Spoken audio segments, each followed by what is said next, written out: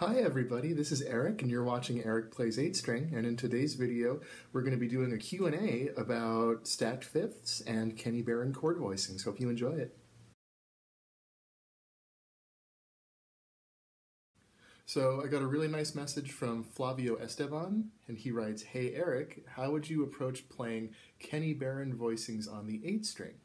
And for those of you who aren't familiar with Kenny Barron, he's an incredible jazz piano player, really amazing human being, really amazing musician. I've gotten to meet him a couple of times and hear him play quite a bit live, and it's just, he's a master at moving around these big, beautiful chord voicings, and he does a lot of stuff with parallel motion, and one of the things that he's most famous for is what everyone now calls the Kenny Barron chord voicing.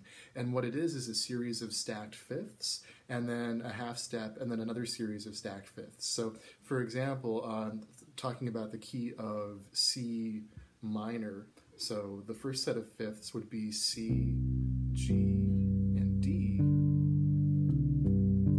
and that gives us the root, the fifth, and the ninth. And then for the minor version of this chord, we would play E flat, B flat, and F. So it's the minor third, the seventh, and the 11th. So all together we get this. So root, fifth, ninth, minor third, dominant seventh, 11th. Beautiful sounding chord.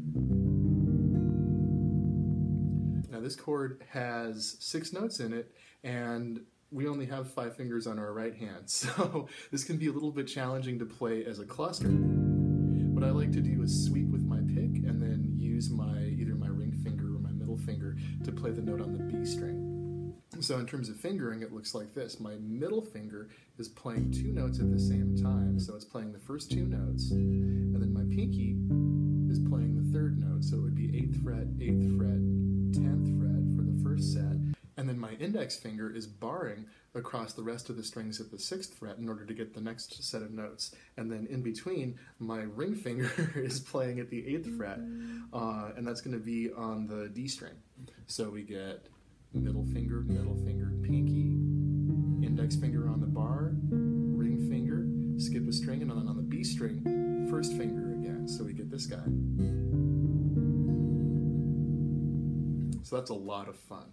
The major version is really nice because it's almost the same shape, and it's actually a little bit easier. So here's our shape again.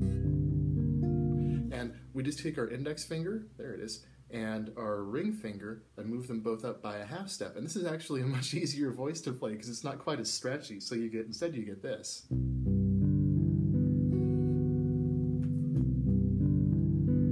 There it is. So this time you have the root, the fifth, the ninth. That's still the same. We're playing the same notes there. Then we have the major third, the E natural, the B natural, and then we have the sharp 4, the sharp 11, the F sharp on top on our B string. So that gives us a really beautiful, really major 7, kind of a Lydian sound. Really gorgeous. So we can do those same voicings on our B string on the root, and we get something like this.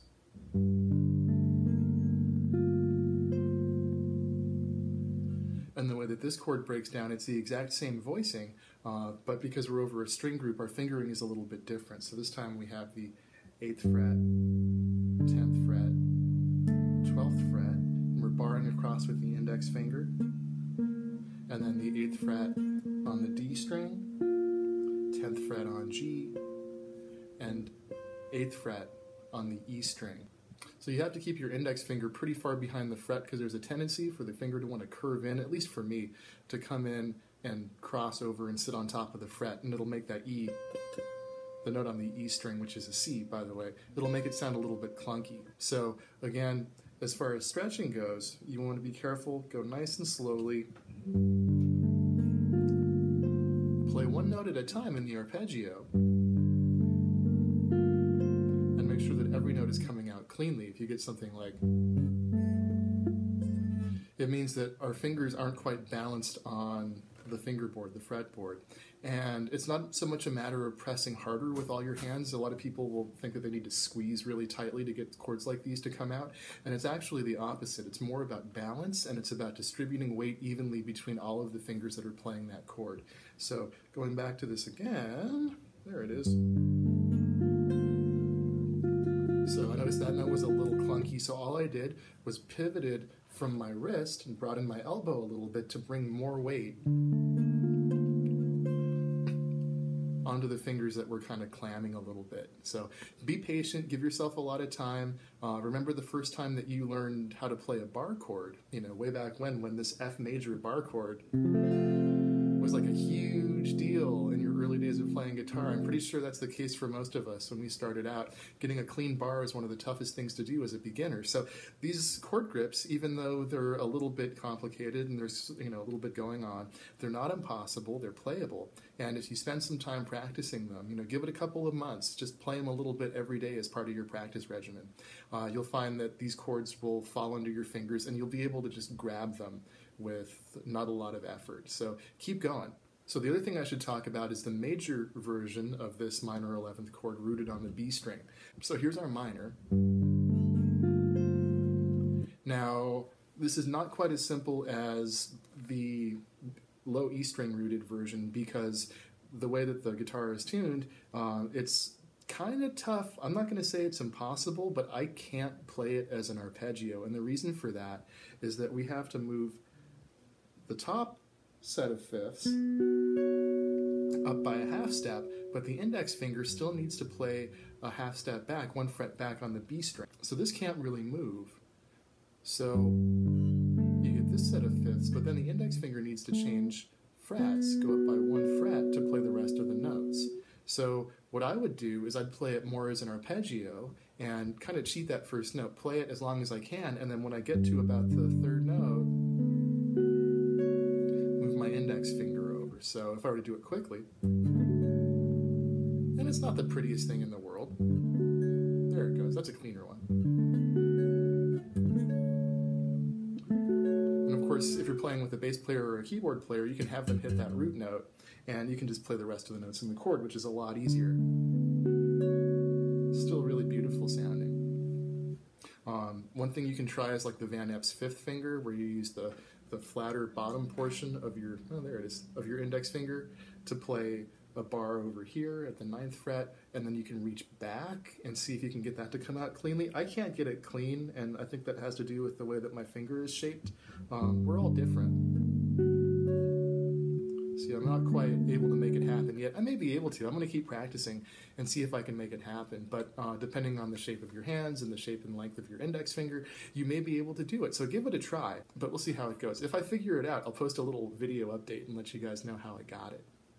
So speaking of Kenny Barron, the other voicing that I wanted to share just a little bit was this kind of a 13/flat 9 voicing that he uses a lot to do descending chords, doing like 2 5s and things like that. So let's talk about the first fingering. So we've got a tritone and then a 4th on top. So for example, we're at the 9th fret, 10th fret, and 11th fret. So what we can do on our B is go down to an F at the 8th fret, and we get this. And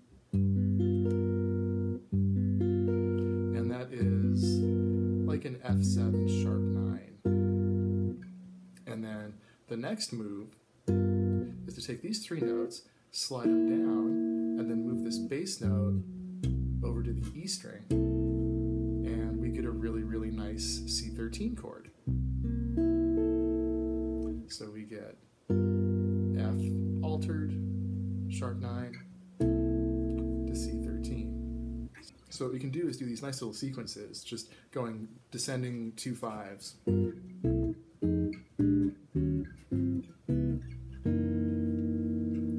then we ended on an F sharp here, so let's make it a B 6/9 to resolve it. You can also do what we call a tritone sub, and that's basically just a chromatic moving bass line. So you can go.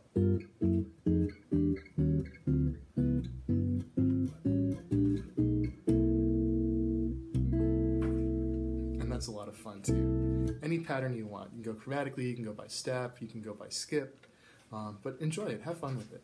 So I think that just about covers it. If anyone has any questions, go ahead and leave a comment below. Hope you enjoyed the video. If you did, go ahead and please hit that like button. And if you'd like to be notified when I post new videos, hit the subscribe button. Thank you all for watching so much, and thank you for the great comments. It's really great going through this with everybody and going on this journey and discovering this really fascinating and amazing instrument that we have in the 8-string guitar.